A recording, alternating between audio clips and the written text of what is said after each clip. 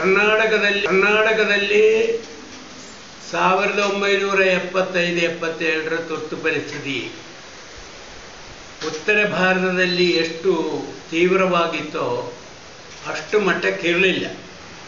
ಆದರೆ ಕರ್ನಾಟಕ, ವಿಶೇಷವಾಗಿ ಬೆಂಗಳೂರು, ಈ ತುರ್ತು ಪರಿಸ್ಥಿತಿಯನ್ನು ಎದುರಿಸುವಂಥದ್ರಲ್ಲಿ ಮತ್ತು ಅದಕ್ಕೆ ಒಂದು ಹೊಸ ದಿಶೆಯನ್ನು ಭಾರತದ ರಾಜಕೀಯಕ್ಕೆ ಕೊಡುವುದರಲ್ಲಿ ಬೆಂಗಳೂರು ಇಲ್ಲಿನ ಸೆಂಟ್ರಲ್ ಜೈಲ್ ಒಂದು ಪಾತ್ರ ವಹಿಸಿದೆ.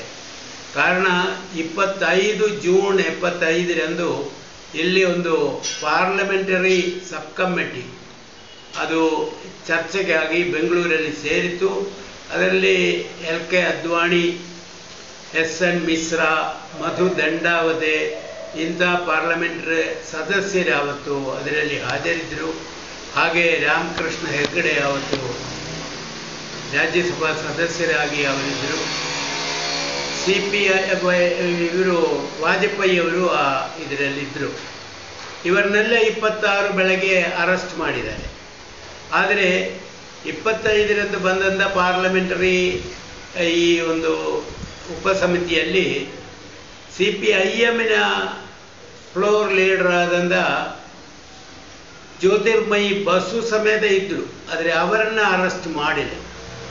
ಈ ಜನರನ್ನೆಲ್ಲ ಅರೆಸ್ಟ್ ಮಾಡಿದ್ದಾರೆ ಮತ್ತು ಅವರನ್ನೆಲ್ಲ ಜೈಲು ಒಳಗೆ ಬೆಂಗಳೂರಲ್ಲಿ ಇಟ್ಟಿದ್ದರು. ಇವರು ಅದ್ವಾಣಿಯವರು ಮಾತ್ರ ದಿಲ್ಲಿಗೆ ಟ್ರಾನ್ಸ್ಫರ್ ಆಗಿ ಅವರಿಗೆ ಆಲ್ ಇಂಡಿಯಾ ಮೆಡಿಕಲ್ ಕೌನ್ಸಿಲಲ್ಲಿ ಅಲ್ಲಿನ ಆಲ್ ಇಂಡಿಯಾ ಮೆಡಿಕಲ್ ಇನ್ಸ್ಟಿಟ್ಯೂಟಲ್ಲಿ ಅಡ್ಮಿಷನ್ ಮಾಡಿಸ್ಕೊಂಡು ಅಲ್ಲಿದ್ದರು. ಮತ್ತು ಹೆಚ್ಚೇನು ಅವರಿಗೆ ಇದೇನು ಇರಲಿಲ್ಲ, ಇದು ಇಂಪ್ರಿಸನ್ಮೆಂಟಿನ ರಿಗ್ಗರ್ ಇರಲಿಲ್ಲ. ಬೇರೆಯವರೆಲ್ಲ ಇಲ್ಲೇ ಇದ್ದರು. ನಾನು ಸಮೇತ ಆಗಸ್ಟ್ 3ನೇ ತಾರೀಕು 75ರಲ್ಲಿ ನನ್ನನ್ನು ಅರೆಸ್ಟ್ ಮಾಡಿದರು. ನಾನು ಕಾಮ್ರೇಡ್ AK ಗೋಪಾಲನವರು ಪಾರ್ಲಿಮೆಂಟಲ್ಲಿ ಮಾಡಿದಂಥ ತುರ್ತು ಪರಿಸ್ಥಿತಿಯ ವಿರೋಧವಾದಂಥ ಭಾಷಣವನ್ನು ನಾನು ಅದನ್ನು ಇಲ್ಲಿ ಪಬ್ಲಿಷ್ ಮಾಡಿದೆ ಕನ್ನಡದಲ್ಲಿ ಹೇಳುವಂಥ ಒಂದು ಆಪಾದನೆ ಇಟ್ಟುಕೊಂಡೆ ನನ್ನನ್ನು ಅಂಡರ್ ಟ್ರಯಲ್ ಪ್ರಿಸನರ್ ಆಗಿ 75 ಆಗಸ್ಟಿಂದ 76 ಸೆಪ್ಟೆಂಬರ್ವರೆಗೆ ಇನ್ನೂ ನನಗೆ ಜೈಲೊಳಗಿಟ್ಟರು. ಅದರಲ್ಲಿ ಈ ಎಲ್ಲ ಜನರನ್ನು ಅವತ್ತು ಜನಸಂಘದವರು, ಅಪೋಸಿಷನ್ ಕಾಂಗ್ರೆಸ್ಸಿನ ಅಂದಿನ MLAಗಳಾದಂಥ HD ದೇವೇಗೌಡ, ನಾಗಪ್ಪ ಆಳ್ವಾ, ಮಾಜಿ MP ಆದಂಥ ಇವರು ನಮ್ಮ JH ಪಟೇಲ್, ಆಮೇಲೆ ಈ ರಾಮಕೃಷ್ಣ ಹೆಗಡೆ ಮೊದಲೇ ನಾನು ಹೇಳಿದೆ ಅವರು ಎಲ್ಲ ಇದ್ದರು. ಇವರನ್ನೆಲ್ಲ A ಕ್ಲಾಸ್ ಪ್ರಿಸನರ್ ಆಗಿ ಒಂದು ಕಡೆ ಇಟ್ಟಿದ್ರು. ನಾವು B ಕ್ಲಾಸ್ ಪ್ರಿಸನರ್ಸ್ ಆಗಿ ಇನ್ನೊಂದು ಕಡೆ. ಆ ಜೈಲು ಒಳಗೆ ತುಂಬ ಕಾಲ ಅವ್ರನ್ನ ಈ ಮೀಸಾ ಡಿಟೆನ್ಯೂಸ್ ಏನಿದ್ದಾರೆ, ಅಂದರೆ ಅಂಡರ್ ಟ್ರಯಲ್ ಅಲ್ಲದೆ ವಿತೌಟ್ ಎನಿ ಟ್ರಯಲ್ ಏನು ಡಿಟೈನ್ ಮಾಡಿದ್ದಾರೆ, ಅವ್ರನ್ನ ಪ್ರತ್ಯೇಕವಾದಂಥ ಒಂದು ಸೆಲ್ ಒಳಗೆ ಇಟ್ಟಿದ್ದರು. ಸೆಲ್ ಅಂತ ಹೇಳಿದ್ರೆ ಒಂದು ಬ್ಯಾರಕ್, ಅದನ್ನು ತುಂಬ ಕವರ್ ಮಾಡಿ ನಮಗೆಲ್ಲ ಆ್ಯಕ್ಸಸ್ ಆಗದೇ ಇರುವಂಥ ರೀತಿಯಲ್ಲಿ. ಅದರೊಳಗೆ JH ಪಟೇಲ್, PGR ಸಂಧ್ಯಾ, ಇವರು ಸುರೇಶ್ ಕುಮಾರ್ ಅವರೆಲ್ಲ ಇದ್ದರು. ಆಮೇಲೆ ಅವರು ನಿಧಾನವಾಗಿ ನಮಗದೆಲ್ಲ ಓಪನಿಂಗ್ ಸಿಕ್ಕಿತ್ತು. ಎಲ್ಲರೂ ಜನ ಚರ್ಚೆ ಮಾಡೋದು. AK ಸುಬ್ಬಯ್ಯ, ಮಳ್ಳೂರು ಆನಂದರಾವ್ ಅಂತೇಳಿ ಒಂದು ಜನಸಂಘದ MLC ಇವರೆಲ್ಲ ಇದ್ದರು. ಬಹಳಷ್ಟು ಚರ್ಚೆ ಜೈಲು ಒಳಗೆ ನಡೀತಾ ಇತ್ತು. ಜೈಲಿನ ಒಳಗೆ ನಡೀತಿದ್ದಂಥ ಚರ್ಚೆ ಯಾವ ಲೈನ್ ಸರಿ ಇದೆ ಅಂತ ಹೇಳುವಂಥದ್ರಲ್ಲಿ ಭಾಳ ಪ್ರತಿದಿನ ಚರ್ಚೆ ನಡೆಯುವಂಥ ಒಂದು ಅವಕಾಶ ಇತ್ತು. ಅಲ್ಲದೆ ಇರುವಂಥ ಸಮಯನೂ ಇಡೀ ನಿದ್ದೆ ಮಾಡುವಂಥ ಸಮಯ ಬಿಟ್ಟರೆ ಎಲ್ಲ ಚರ್ಚೆಗಾಗಿ ಉಪಯೋಗಿಸಲಿಕ್ಕಿರುವಂಥ ಒಂದು ಸದವಕಾಶ ಅಲ್ಲಿ ಸಿಕ್ಕಿದೆ. CPIMನ ಅಂದಿನದ ಬೆಂಗಳೂರು ಜಿಲ್ಲಾ ಸಮಿತಿ ಸದಸ್ಯನಾಗಿ ನಾನು ಅವತ್ತು ಜೈಲು ಒಳಗಿದ್ದೆ. ಯಾವುದೇ ಸಮಸ್ಯೆಗಳಿದ್ದರೂ ಈ ಇತರ ಕೆಲವು ಕಮ್ಯುನಿಸ್ಟ್ ಎಲಿಮೆಂಟ್ಸ್ ಯಾರಿದ್ರು, ಒಂದೆರಡು ನಕ್ಸಲೈಟ್ಸ್, ಒಂದು ಗುಣಶೀಲನ್, ಇನ್ನೊಬ್ಬರು ನಾಗರಾಜ್, ನಾವೆಲ್ಲ ಒಂದಾಗಿ ನಿಂತು ಈ ಪ್ರತಿಗಾಮಿತನವನ್ನು ನಾವು ಪ್ರತಿರೋಧಿಸುವಂಥದ್ದು, RSSನ ನೀತಿಯನ್ನು RSSನ ಜೊತೆಯಲ್ಲೇ ಜಮಾಯತ್ ಇಸ್ಲಾಮಿ ಅವರಿದ್ದರು.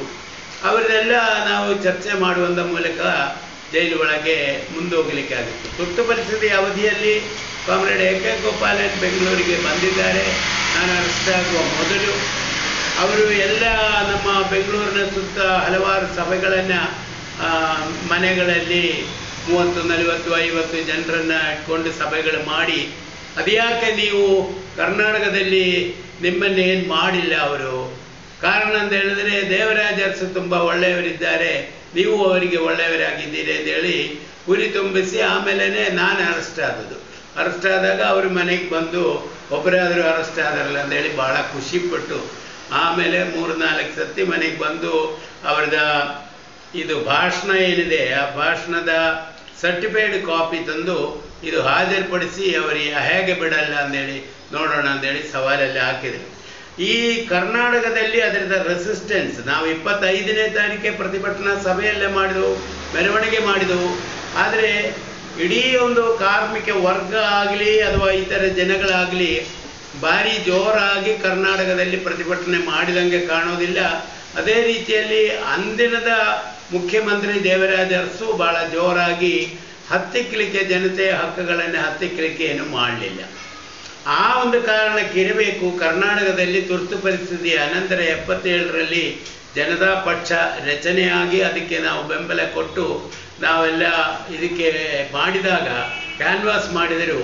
ಬೆಂಗಳೂರು ಬಿಟ್ಟು ಬೇರೆ ಎಲ್ಲೂ ಅಲ್ಲಿ ಆವತ್ತು ಇವರು KS ಹೆಗ್ಗಡೆ ಹೇಳುವಂಥ ಮಾಜಿ ಸುಪ್ರೀಂ ಕೋರ್ಟ್ ಜಡ್ಜ್, ಇವತ್ತಿನ ಸಂತೋಷ್ ಹೆಗ್ಗಡೆಯ ತಂದೆ, ಅವರು MP ಆಗಿ ಆಯ್ಕೆ ಆದರು ಬೆಂಗಳೂರಿಂದ. ಅದು ಬಿಟ್ಟು ಬೇರೆ ಯಾರು ಜನತಾ ಪಾರ್ಟಿಯ ಪರವಾಗಿ ಆಯ್ಕೆ ಆಗಿಲ್ಲ. ಈ ಇಡೀ ಕರ್ನಾಟಕದಲ್ಲಿ ಕಾಂಗ್ರೆಸ್ಗೆ ಮೇಲ್ಗೈ ಆಯಿತು. ಆದರೆ ತುರ್ತು ಪರಿಸ್ಥಿತಿಯ ಮುಂದುವರಿದಂಥ ಅಂಶಗಳು ದೇವರಾಜ ಅರಸು ಹೋದ ನಂತರ ಇವರು ನಮ್ಮ ಗುಂಡೂರಾವ್ ಅವರ ಆಡಳಿತದಲ್ಲಿ ಕಾರ್ಮಿಕ ವರ್ಗದ ಪ್ರತಿರೋಧ ಮತ್ತು ರೈತರ ಇವೆಲ್ಲ ಭಾರಿ ದೊಡ್ಡ ಚಳುವಳಿ ತುರ್ತು ಪರಿಸ್ಥಿತಿ ಆದ ನಂತರ ಕರ್ನಾಟಕದಲ್ಲಿ ನಡೆದಿದೆ. ಅದು ಸ್ವಾಭಾವಿಕವಾಗಿ ಗುಂಡೂರಾಯರ ಸರ್ಕಾರ ಜನತೆಯನ್ನು ಅವರ ಚಳುವಳಿಯನ್ನು ಹತ್ತಿಕ್ಕಲಿಕ್ಕೆ ಮಾಡಿದಂಥ ಪ್ರಯತ್ನ ಮತ್ತು ಕೊನೆಗೆ ಗುಂಡೂರಾಯರನ್ನು ಸೋಲಿಸಿ ಜನತಾದಳದ ಒಂದು ನಾಯಕತ್ವ, ಬೆಂಗಳೂರಿನ ಕಾರ್ಮಿಕ ವರ್ಗದ ದೊಡ್ಡ ಹೋರಾಟ ಮತ್ತು ರೈತರ ಹೋರಾಟ ಎಲ್ಲ ನಡೆದು ಒಂದು ಬದಲಾವಣೆ ಆಗುವಂಥ ಇದು ಕಾಣ್ತದೆ. ಅಂದರೆ ಮುಖ್ಯವಾಗಿ ತುರ್ತು ಪರಿಸ್ಥಿತಿಯನ್ನು ಒಬ್ಬ ವ್ಯಕ್ತಿಯ ಇಂದಿರಾ ಗಾಂಧಿಯ ಒಂದು ಹೇಳಿಕೆಯಾಗಿ ಮಾತ್ರ ನಾವು ಕಾಣುವಂಥದ್ದು ಅದು ಸರಿಯಾಗೋದಿಲ್ಲ. ವರ್ಗ ನಿಲುಮೆಗಳನ್ನು ನಾವು ಕಾಣಬೇಕು.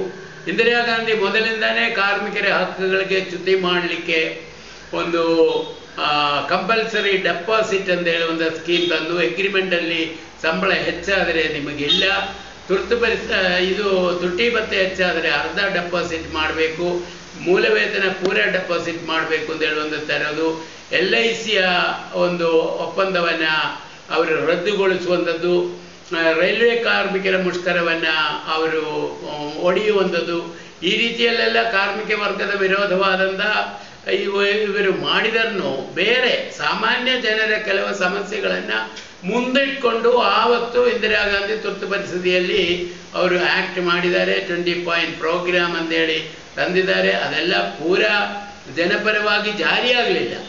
ಆದರೆ ಇದ್ರದ್ದು ಬಾಂಡೆಡ್ ಲೇಬರ್ ಅಬಾಲಿಷನ್ ಆ್ಯಕ್ಟ್ ಇದೆಲ್ಲ ತುರ್ತು ಪರಿಸ್ಥಿತಿಯಲ್ಲಿ ತಂದದ್ದು. ಅಂದರೆ ತುರ್ತು ಪರಿಸ್ಥಿತಿಯ ಯಾವ ರೀತಿಯಲ್ಲಿ ಇಂದಿರಾ ಗಾಂಧಿ ತಂದಿದೆ ಅಂತ ಹೇಳಿದರೆ ಕಾರ್ಮಿಕ ವರ್ಗವನ್ನು ವಿರೋಧಿಸುವಂಥದ್ದಿದೆ, ಅದೇ ಟೈಮಲ್ಲಿ ತೀರ ಬಡ ಜನರ ಒಂದು ಪರವಾದಂಥ ಒಂದು ನೆಲೆಮೆಯ ಆಯಮ್ಮನಿಗೆ ತೋರಿಸಲಿಕ್ಕಾಗಿದೆ. ಆದರೆ ಇವತ್ತಿನ ದೇಶದ ಪರಿಸ್ಥಿತಿ ಏನಿದೆ ಅಂತ ಹೇಳಿದ್ರೆ ಇವತ್ತು ಭಾರತೀಯ ಜನತಾ ಪಾರ್ಟಿ ಅವರದು ಸ್ವಂತ ಆಡಳಿತ ನರೇಂದ್ರ ಮೋದಿ ಅವರ ಕಡೆಯಿಂದ ಮಾಡ್ತಿದ್ದಾರೆ.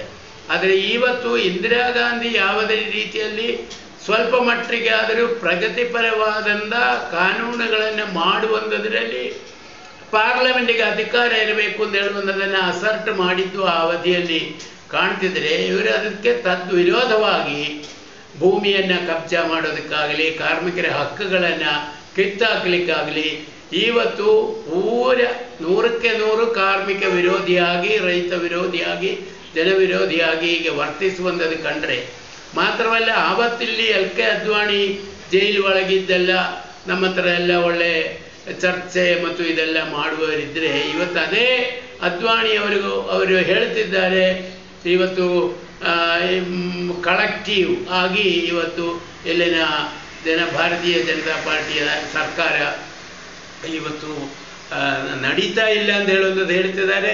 ನೋಡಿದರೆ ಒಂದು ಸ್ಟೆಪ್ ಬೈ ಸ್ಟೆಪ್ ಒಂದು ಪಾರ್ಲಿಮೆಂಟರಿ ಡೆಮೋಕ್ರಸಿಯನ್ನು ಹತ್ತಿಕ್ಕುವಂಥ ಆ ಕಡೆ ಫಾಸಿಸ್ಟ್ ಶಕ್ತಿಗಳನ್ನು ತರುವಂಥ ಅವಕಾಶನೇ ಕಾಣ್ತದೆ.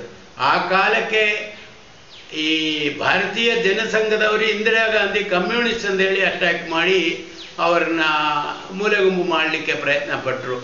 ಅಂದರೆ ನಾವು ಆವತ್ತೇ ಹೇಳಿದೆವು, ಈ ತೋರಿಸುವಂಥದ್ದು ಫಾಸಿಸ್ಟಿಕ್ ಟೆಂಡೆನ್ಸಿ ಇದೆ. ಆದರೆ ನಿಜವಾದಂಥ ಫಾಸಿಸಮ್ ಇವತ್ತು ಈ ರಿಲಿಜಿಯಸ್ ಆದಂಥ ರಾಷ್ಟ್ರದ ಹೆಸರಲ್ಲಿ ಹೇಳುವಂಥ ವಿದೇಶಿ ಮತ್ತು ದೇಶಿ ಗುತ್ತೇದಾರಿಗಳಿಗಾದಂಥ ಒಂದು ಇದನ್ನೇ ಅವರು ತರ್ತಾ ಇರೋದು. ಅದು ಇವತ್ತು ಈ ನಮ್ಮ ಜನತೆ ಈ ತಿಳ್ಕೋಬೇಕಾಗತ್ತೆ. ಅಥಾರಿಟೇರಿಯನಿಸಮ್ ಅಂತ ನಾವು ಹೇಳ್ತಾ ಇದ್ದೀವಿ, ಇದೀಗ ಫಾಸಿಸಮ್ ಅಂದೇ ಆಗಿಲ್ಲ, ಅವತ್ತಾದರೂ ಅಷ್ಟೇ. ಅಥಾರಿಟೇರಿಯನಿಸಮ್ ಅಂತ ಹೇಳಿದ್ರೆ ಕಾನೂನು ಬಾಹಿರವಾದಂಥ ಕ್ರಮಗಳನ್ನು ಜನವಿರೋಧಿಯಾಗಿ ಜರುಗಿಸಬೇಕಾದಾಗ ಅದು ಪ್ರಜಾಪ್ರಭುತ್ವ ಅದಕ್ಕೆ ಅನುವು ಮಾಡಿ ಕೊಡೋದಿಲ್ಲ, ಅವಕಾಶ ಕೊಡೋದಿಲ್ಲ.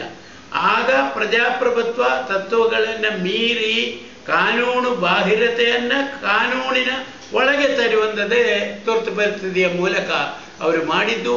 ಇದರಲ್ಲಿ ನರೇಂದ್ರ ಮೋದಿಯಂದು 3 ಬಾರಿ ಇವತ್ತು ಇದರ ಭೂಮಿಯ ಇದುಗಳನ್ನು ಸುಗ್ರೀವಾಜ್ಞೆಯನ್ನು ತಂದದ್ದು ನೋಡಿದರೆ ಅವರು ಅದಕ್ಕೆ ಸಿದ್ಧರಾಗಿದ್ದಾರೆ.